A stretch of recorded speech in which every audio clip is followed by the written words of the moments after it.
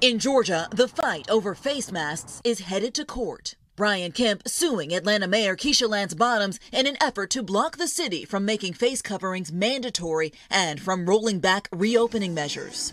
In the 124-page lawsuit filed by the state attorney general, Kemp calls Atlanta's mask mandate unenforceable, saying the mayor's statements create ambiguity and uncertainty. The governor asks the court to block the mayor from issuing any future executive orders that are more restrictive than what he has put in place. Unless Mayor Bottoms is restrained, the lawsuit reads, Georgia citizens will suffer immediate and irreparable harm. What the scientists are telling us is that the right thing to do is to wear a mask. In a virtual news conference hours before the lawsuit became public, Mayor Bottoms said she was not at all concerned about potential litigation. I am not afraid of the city being sued, and I'll put our policies up against anyone's any day of the week. Later, a defiant response to the lawsuit, the mayor writing, if being sued by the state is what it takes to save lives in Atlanta, then we will see them in court. In a tweet of his own, the governor said his lawsuit was for Atlanta business owners and their hardworking employees who are struggling to survive.